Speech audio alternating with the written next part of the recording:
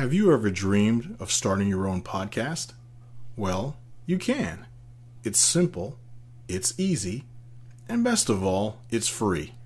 By going to anchor.fm, you can start your own podcast today and have your own show up and ready to go. Anchor's graphic user interface is user-friendly, and you get paid for your content by setting up a Stripe account. Go to anchor.fm. Again, that's anchor.fm, and start your podcast today. Welcome to the Living Healthy Podcast, where you can improve your quality of life by making solid and informed decisions. I'm your host, Eddie Randall.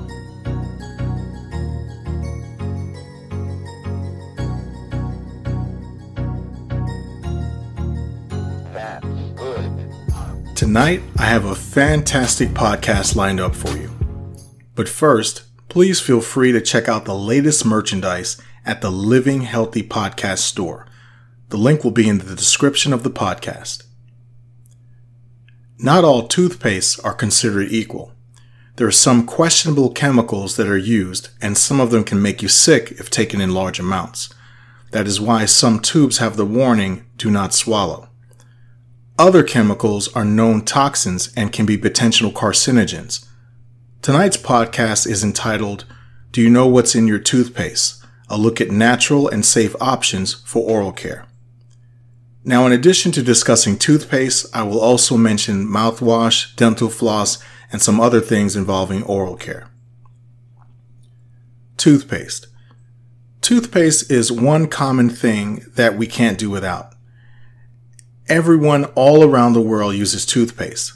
It's as common as the morning cup of coffee.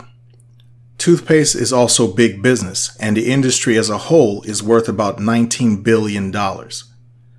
Toothpaste was invented by the ancient Egyptians around 5,000 years before Christ. They crushed and blended mint leaves, rock salt, pepper, and iris flowers. They combined this with water and made toothpaste. For toothbrushes, they use twigs with frayed ends. The closest thing that resembles the type of brush they use is the brush that's made to clean out the dust in your car's interior air vents. I'll get into brushes later on, as even the type of brush you use can make a difference. Toothpaste has evolved over the years into gels, whitening, sensitive, SLS, and fluoride-free, to name a few. It goes without saying how important it is to brush every day. You should brush at least 2 times a day and no more than 4 times a day. Brushing too much can damage the enamel and your gums. However, few people have that problem, as some people's busy lives may only allow them to brush 1 time per day, but to each his own. You're supposed to floss at least 1 time per day. Toothpaste, for the most part, is healthy. It's safe for you to use, and it's very effective in limiting tooth decay and gum disease. That being said, it's important for you to know what is in your toothpaste. There are certain chemicals and additives that can become very problematic. Saliva is where this all starts, as saliva not only breaks down food in preparation for digestion, it also absorbs things into the body. This is how powerful saliva is. When you walk by someone who's eating a freshly cooked meal and it smells great, even though you're not hungry, your saliva kicks up production in preparation for eating and breaking down the food, even though you're not getting ready to eat. It's just amazing how the body works. Think of it this way. You see movies or shows where a person has chest pain and they take nitroglycerin, which is a sublingual medication. When you place it under the tongue, saliva goes to work dissolving it, and it heads straight to the bloodstream. Another example is at the end of World War II. Many Germans bit down on cyanide pills, and the poison that was released in the mouth was absorbed by the saliva and headed straight to the bloodstream. I'm merely using these 2 examples to show how things end up in your body through your saliva. Chemicals can help you as well as harm you. That being said, your toothpaste is generally safe. The thing is, when it comes to questionable chemicals that are in your toothpaste, It's a good idea to pay attention to what's in there in hopes to do your best to limit your exposure or flat out avoid them. So what is toothpaste made out of? Toothpaste, much like mainstream products, have a general mainstream formula, but they differ in a way that allows their formula to be patented, allowing that manufacturer's particular toothpaste to be unique. Typical ingredients include abrasives such as calcium carbonate, calcium phosphate, and silica hydrate. These abrasives are used to help remove food that cling to teeth and gums. Sorbitol is another ingredient. It is a humectant whose job is to keep the toothpaste creamy by retaining water. In order to build up that foam and get the paste in between the teeth and all around, foaming agents or surfactants are used. Some common surfactants are cocamidopropyl betaine, sodium lauryl sacrocyanate, and sodium lauryl sulfate. Fluoride is used to help fight cavities and to provide protection to teeth. Toothpaste also needs to taste good, otherwise people would not buy it. So aroma is put in to give it a good taste. Aroma is a common term for a chemical compound that gives the toothpaste the desired taste based on the marketed name of the product. When people think of toothpaste, most think of a mint flavor. Mint on its own would be bitter, so toothpaste is sweetened to give a desired taste.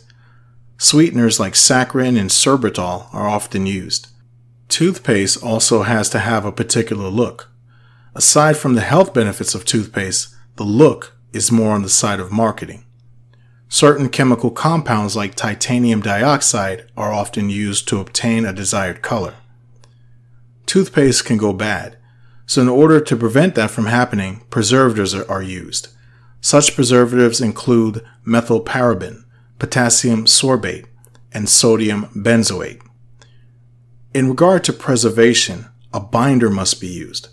A binder simply keeps the toothpaste together to prevent the paste from separating back into its dry chemical and liquid components. Binders include carbomers, carrageenan, ethyl cellulose, and sodium carboxym. Aqua, or water, is used as a solvent. Aqua's job, or water's job, is to allow the compound to mix so it can be used. When all the ingredients are combined, the pH has to be taken into effect, as this can affect the taste, quality, texture, etc. pH measurements are taken, and compounds are used to help regulate the pH. When a person has sensitive gums or a bad tooth, a sensitive toothpaste is often recommended. The toothpaste is often milder to not cause irritation. In addition, chemicals like potassium citrate and potassium nitrate are used to help replace the eroded enamel. Now, these are some of the average, normal, routine ingredients that are used in toothpaste, and they're very effective and they do work. That being said, there are some questionable ingredients that are used in toothpaste. Now, what are the questionable ingredients and what is the concern? The rise in health-conscious individuals looking for healthier alternatives to the mainstream has become commonplace.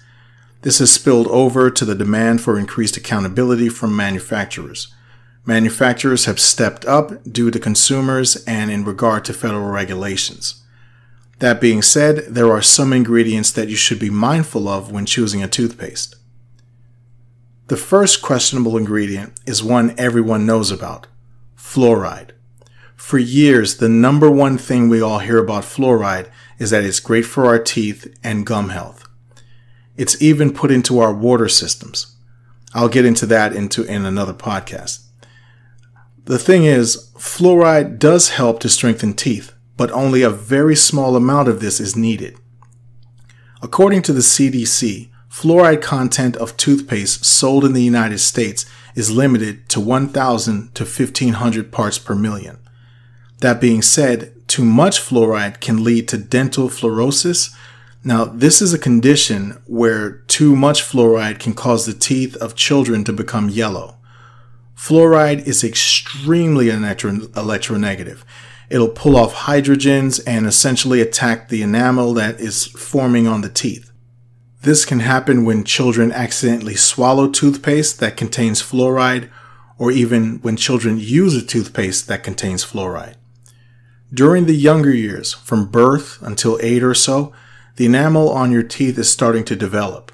Fluoride attacks the enamel, removing the protective film, which can lead to tooth decay, cavities, and worse.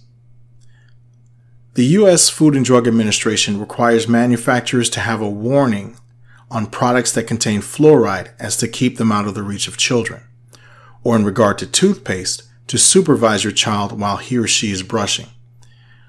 If you look at some labels, they will say use a pea-sized amount on your brush, or if you swallow more than what you should normally brush with, to contact poison control.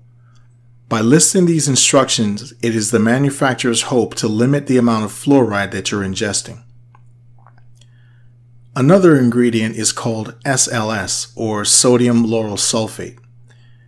It has many other names such as sulfuric acid, ammonium lauryl sulfate, and sodium laureth sulfite. It's used in toothpaste, soap, mouthwash, lotion, facial cleaners, and detergents to give a lathering effect. It's a low-cost surfactant, so many manufacturers use it. It's so potent that it can be used to degrease car engines. It's also used in fruit drinks. In this regard, it's used to help combine fruit juice with water. And as with many controversial chemicals, when we compare what is allowed in the US to what's allowed in Europe, the use of SLS in drinks is banned. What SLS can do is that it can break down the enamel on your teeth. It can cause canker sores, it can cause skin and eye irritation, and even cancer. So what manufacturers have done in order to make it safer and less harsh on skin is to create SLES, which is sodium laureth sulfite.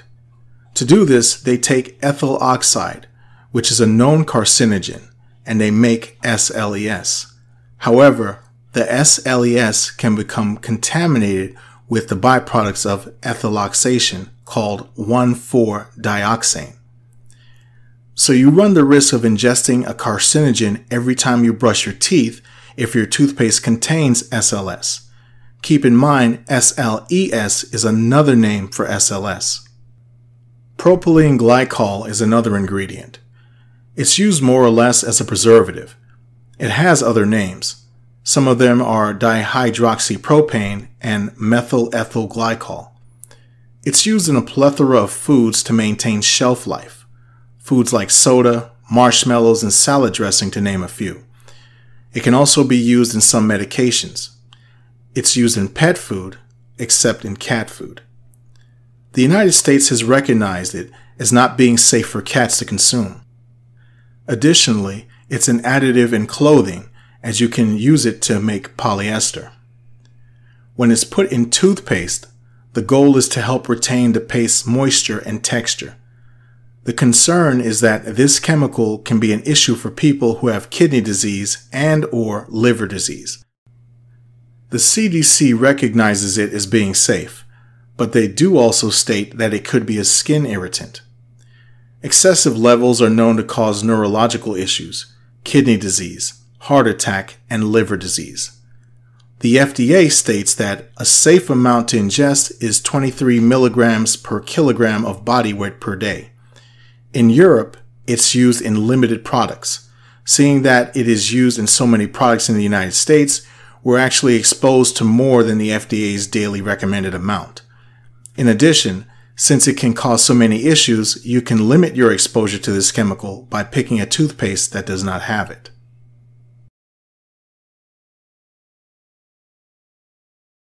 I wanted to take a moment to say thank you for supporting the podcast. The Living Healthy podcast is listed on many platforms, including Anchor, Amazon Music, iHeartRadio, Google Podcasts, Spotify, Bullhorn, and many others. You can follow me on Twitter, Instagram, and Pinterest. And don't forget to check out the Living Healthy podcast channel on YouTube. Also, if you have any questions or would like me to discuss a particular topic, or you'd like to be a guest on the show, please contact me at livinghealthy@gmail.com.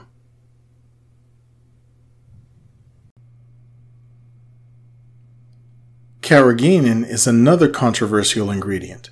It has no nutritional value, but has been used in foods like ice cream as a thickening agent. Manufacturers soon applied this property to toothpaste to aid in form and consistency. What carrageenan does is it allows a product to remain creamy and consistent during packaging, shipping, and while it waits on the shelf in your local store until it's bought. In the European Union, carrageenan is used in certain foods and in toothpaste, but is forbidden for use in infant formula and organic food. In the United States, it's permitted in infant formula as well as a plethora of foods, personal care items, and cosmetics. The National Organic Standards Board advises the USDA, and despite the USDA saying carrageenan is okay, the National Organic Standards Board fought to have it removed from being listed as an organic ingredient in organic foods. This was back in 2016. As far as toothpaste, the good thing is that there are toothpastes that you can get that are carrageenan free. Carrageenan is derived from seaweed, but that doesn't mean that it's innocuous. The unfortunate thing is that in the United States, it is deemed okay for carrageenan to not always be listed on the ingredients label. Carrageenan has been linked to a plethora of issues, including insulin resistance, liver cancer, widespread inflammation in the body, colon polyps, colorectal cancer, inflammatory bowel disease, and allergies. There is an article by Bhattacharya, Pfefferman, and Tabakman called Distinct Effects of Carrageenan and High-Fat Consumption on the Mechanisms of Insulin Resistance in Non-Obese and Obese Models of Type 2 Diabetes. They conducted a study of mice fed a diet containing low amounts of carrageenan. They discovered that the mice developed inflammation due to carrageenan and became insulin resistant only after 6 days.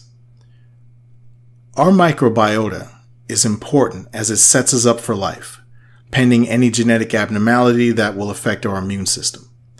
Our microbiota is what aids in determining how healthy we'll be as we fight off pathogens without getting sick, or we recover from a prominent illness such as COVID-19 infection. Exposure to the right amount will allow carrageenan to throw off our gut microbiota. There's an article by Chasang, Van Duval, Detot, and others called Dietary Emulsifiers Directly Alter Human Microbiota Composition and Gene Expression ex vivo, Potentiating Intestinal Inflammation. They used an M-chyme, which is a simulator of the human intestinal system complete with microbiota minus a live human. They discovered that carrageenan can promote inflammation, causing an imbalance in our stomach's microbiota. The main premise is this: carrageenan versus polygeenan. Carrageenan is recognized as being safe, although results in lab testing show that it promotes inflammation and is a potential carcinogen. Polygeenan, which is a known carcinogen, is a byproduct when carrageenan is broken down. This happens under an acidic environment, hence the acidic environment in our stomach.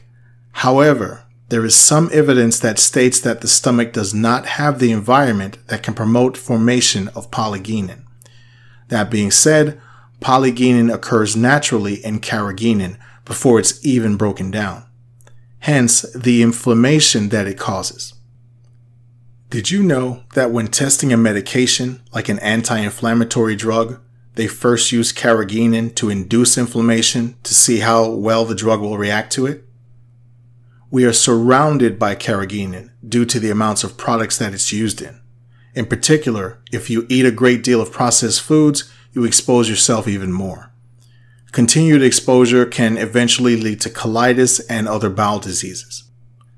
There is another article written by Bernard, Coltrone, Mitchell, and others called Degraded Carrageenan Causing Colitis in Rats Induces TNF Secretion and ICAM-1 Upregulation in Monocytes Through NF-KB Activation. They studied degraded carrageenan in rats and determined that the rats developed mucosal ulceration and colitis.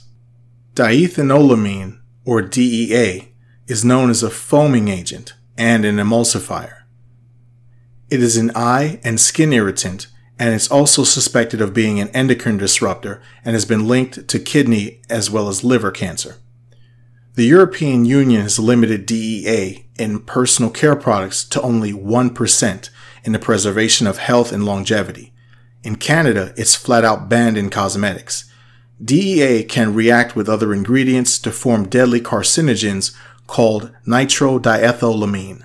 There is an article on the National Library of Medicine's website called Determining the Endocrine Disruption Potential of Industrial Chemicals Using an Integrative Approach, Public Databases, In Vitro Exposure, and Modeling Receptor Interactions. The article is by Alof, Kasanga, Inyat Hussain, and others. They analyze data on in vitro testing of DEA using the human uterine Ishikawa cell line, which is essentially a cell line presenting estrogen and progesterone receptors. It was determined that DEA disrupted the signals of the genes responsible for expressing estrogen in the body. EnvironmentalWorkingGroup.org lists DEA as a carcinogen, an endocrine disruptor, and a skin and respiratory irritant. Artificial sweeteners are also used in toothpaste, and the goal is to make toothpaste taste good so that consumers will buy it. And rightfully so, as no one wants to use an ill-tasting product. However, just like cod liver oil or castor oil, the benefits should outweigh the bad taste. That being said, aspartame is one of the common artificial sweeteners used in some toothpaste. If you remember seeing a sugar-free soda that contains aspartame, it would say phenylketonurics, contains phenylalanine. This is in regard to PKU, a genetic disorder that people develop from their parents, and people with phenylketonuria cannot break down phenylalanine, and it will build up in the body and cause brain damage. In regard to toothpaste that contains aspartame, the human body breaks it down into wood alcohol and formaldehyde. Both are toxic to the body, both are carcinogens. Aspartame can possibly also lead to heart palpitations, diabetes, multiple sclerosis, cancer, and Parkinson's disease. There's an article on the Biomed Central website by Landrigan and Strafe. It was published in April of 2021. The article is entitled Aspartame and Cancer, New Evidence for Causation. They reevaluated evidence from the Ramazzini Institute back in 2006 that stated that aspartame causes cancer. They use immunohistochemical analysis, checking protein markers, and found that aspartame did in fact cause tumor growth in mice and rats, even at levels close to the daily recommended intake approved by the FDA. There are some toothpastes that have no sweetener, and if you cannot find one without a sweetener, try to get one that uses xylitol. Although it's an artificial sweetener, as of right now, the only thing that has been reported in regard to xylitol is that concentrated amounts of it can cause diarrhea. I left silica for the last, as it's not really a dangerous chemical. Silica is a mild abrasive that is mainly used to help to get teeth clean. These small particles work to scrub plaque and debris off of our teeth. The downside is repeated use can lead to enamel erosion and tooth sensitivity. This is especially true if you're consistently using whitening toothpaste. It's pretty much in every toothpaste, but whitening toothpaste has a higher content and it will be much more harsh on your teeth. Alternatives and safer options. Everyone wants the best for themselves, and the best thing is to select toothpaste options that do not have the toxins I just mentioned. Granted, they will tend to be a bit more, but the cost of the toothpaste over decades of buying them will pale in comparison to the impact to your health and the financial burden you will face from medical bills. When I first learned about what's in toothpaste, I felt confident in making better choices on buying a better paste to limit my family's exposure and my exposure to potential carcinogens and toxic chemicals. Then my attention fell to the toothbrush I was using. With bleached white bristles and a multitude of plastic dyed in beautiful colors to attract buyers, I thought about what goes into making toothbrushes. Toothbrushes. Now, they've come a long way. As I mentioned earlier, ancient Egyptians used twigs with frayed ends. In ancient China, they used bamboo with the hair from the back of a hog's neck. Today, we have plastic toothbrushes with nylon bristles. The plastic handles that we use are made of phthalates, PVC, and BPA. The bristles are made from a variation of nylon material. As far as the handles, there is only so much you can do. You have to use something to brush with. Plastic is necessary because it is cheap to make and it does the job of holding the bristles. More importantly, plastic does not provide a sufficient environment for bacteria to grow. Although a toothbrush can harbor bacteria and viruses, it's unlikely to do so. All you have to do is simply rinse off your toothbrush thoroughly and shake it dry before putting it back in the toothbrush holder. One of the main topics today is climate change and protecting the environment. Most bristles are biodegradable, but the toothbrush handle itself is not. Fortunately, there are safer options for your teeth and for the environment.